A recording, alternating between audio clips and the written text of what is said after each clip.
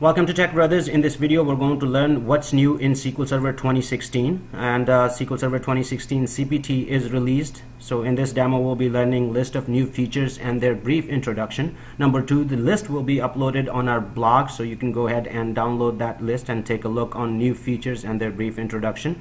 Number three, SQL Server 2016 concepts are brand new for me and brand new for you. So if I haven't explained any feature in detail and you would like to know much more detail about that particular feature or all the features, I would recommend that you go and read technical documents about SQL Server 2016 that Microsoft has put out there for more clarification. So let's go take a look on some new features that is introduced in SQL Server 2016. Here is the list. So our first feature right here, it's very exciting: query store. Query store, as name suggests, that it stores the information about the queries, and it captures queries, query plans, runtime statistics, etc. And it also can enforce policies to direct SQL Server query processor to execute in specific manner. What it means basically is that in SQL Server 2012, 2008, and 2014, we had somewhat control that how we want SQL Server query processor to think and execute our queries, but not much more than that. In this query store, we have a lot more control over that, and it also contains the query workload history, so you can basically look at your queries that from last 1 month or last 15 days and look at the workload of that particular query. And basically this is very useful when it comes to the system-wide or database level performance analysis and troubleshooting. And in order to support this query store new feature, they have put together some system views, which when we will install SQL Server, and I'll show you what are the system views to support query store new feature. The next feature, live query statistics. This is very exciting feature. You remember in SQL Server 2008 or SQL Server 2012, 2014, whenever we wanted to look at the query plans, we will query plans, what we will do is execute that query. Once that query is executed, we will get a query plan. But in this case, with this live query statistics, it will give us the query plan that is being executed at the moment. So all the live queries you can see basically on SQL Server Management Studio that what it's doing, what is the plan, and it gives us also the consumption of physical resources such as CPU and memory when the query is running, that how much those physical resources are being consumed when this particular query is running. And once you see that query plan, you can basically drill down further into live running queries from its query plan, and it helps you watch change of statistics during query execution once you do that. And these two things basically work together. So the history will be stored in query store, and you can go back and look at the query execution plan and see that if the statistics that you have put together on your particular database for a particular query, are they really being used? Because before that we had to run a report and see that if the statistics are really being used after the query is finished. But now you can look at the live query and see if those statistics that you have put together to support the performance of a particular query, if they are being used. And our next feature is native Json support. Json is basically language independent data interchange format. If we wanted to change our data from transactional to non-transactional for storage purposes, then we can go ahead in SQL Server 2014 does support JSON. So JSON is basically very popular among modern web and mobile applications, and it's alternate to XML. The reason that in previous version 2012 and 2014, if we wanted to convert or interchange our format from transactional to non-transactional, then it was converting into XML, and the parsing would take a whole lot of time in XML if we use XML. But since we have the support, JSON support now, and the parsing is done via standard JavaScript function, so it is much easier and faster. And SQL Server 2016 has introduced several T-SQL constructs to facilitate JSON support. So next feature right here is my favorite feature. This is a temporal database support.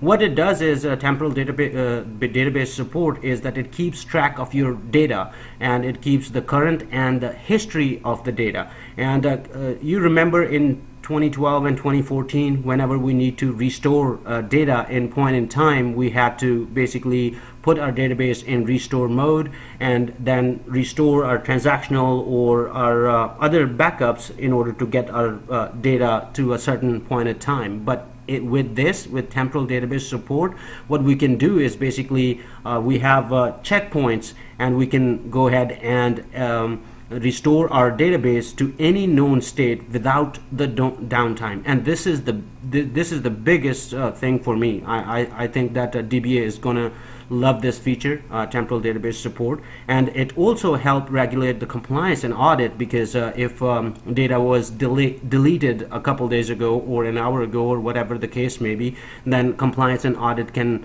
be easily performed on the database. And also slowly changing dimensions, we had to do a lot of manual work in order to implement our slowly changing dimension in our database. But with the temporal database support, it is much easier.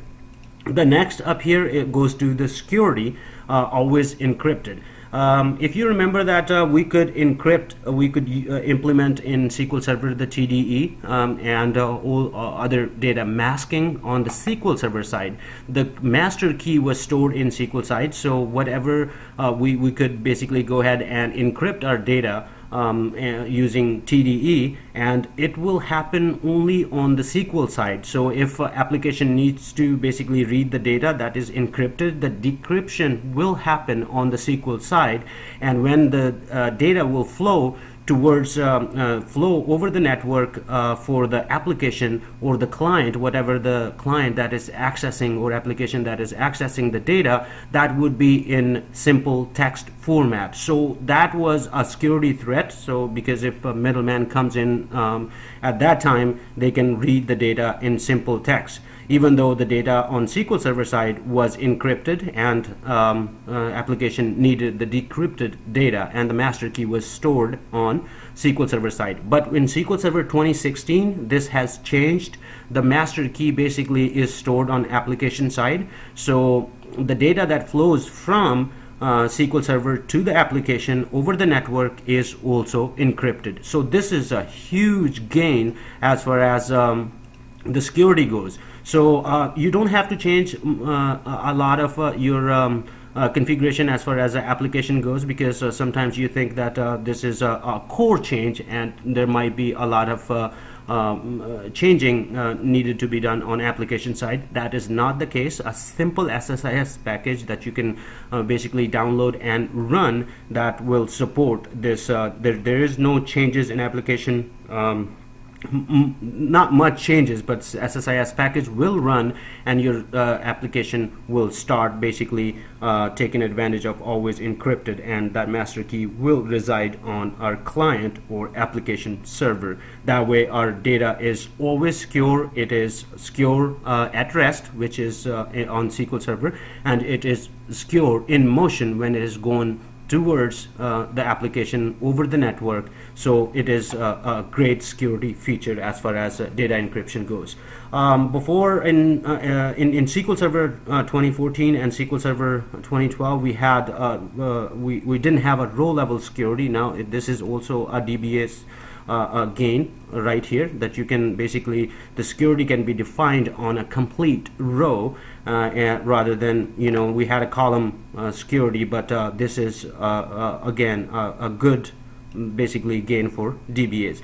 Column store, we did have column stores in SQL Server 2014. However, we couldn't put column store indexes on in-memory tables. But in SQL Server 2016, it's changed. You can basically go ahead and put column store indexes on your in-memory table for higher throughput, because you, if you wanted to put your data in data warehouse and retrieve the data from the data warehouse. You can bring it in the memory and put a column store indexes, and that makes the throughput really fast. So this is also a good gain as far as SQL Server 2016 features concerns.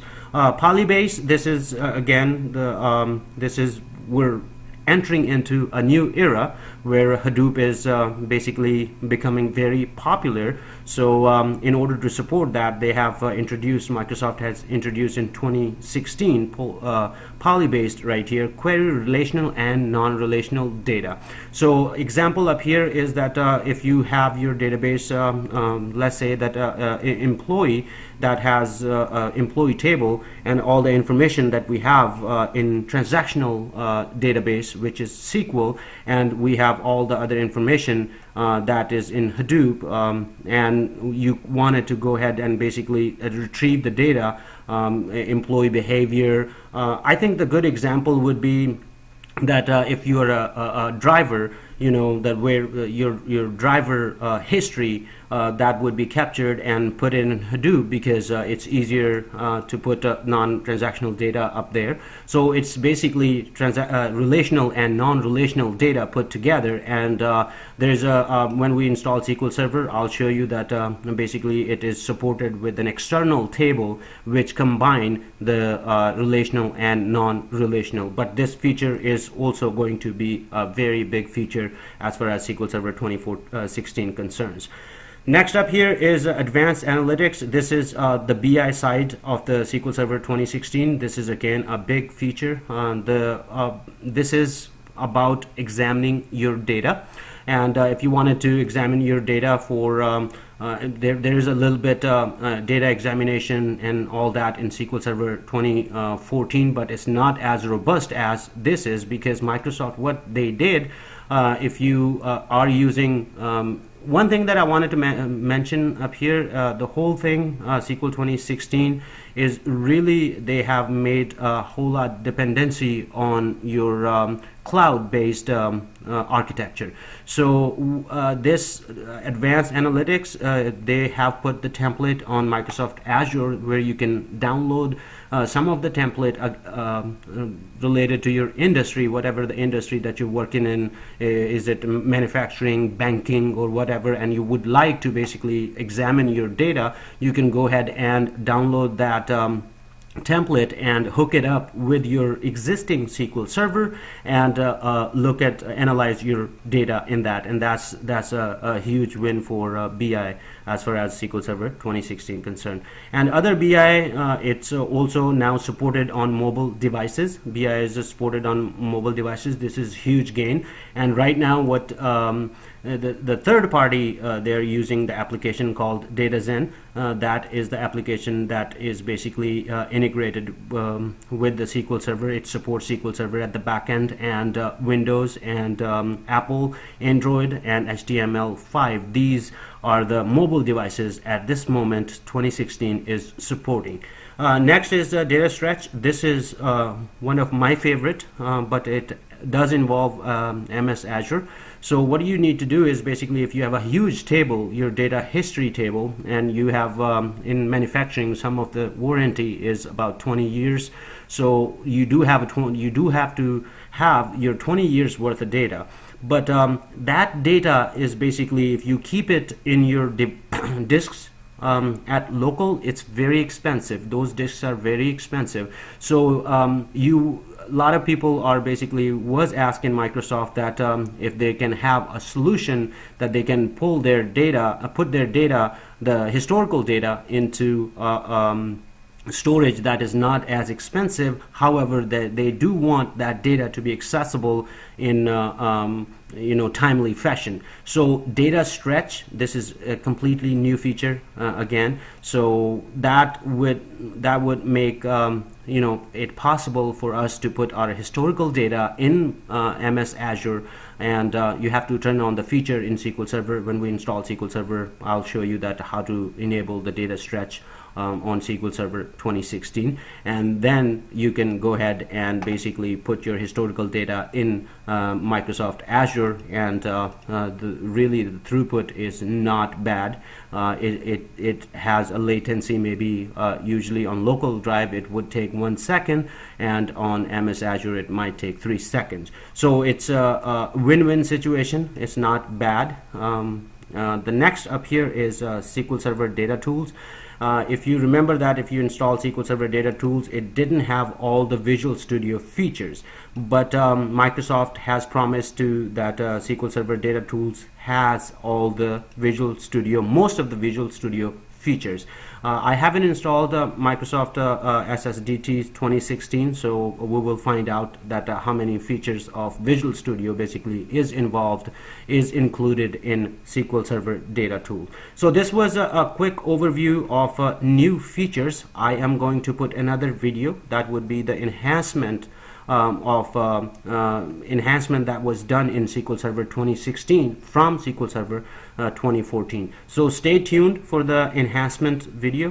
Both video put together would give us really a head start on our SQL Server 2016, and I hope this demo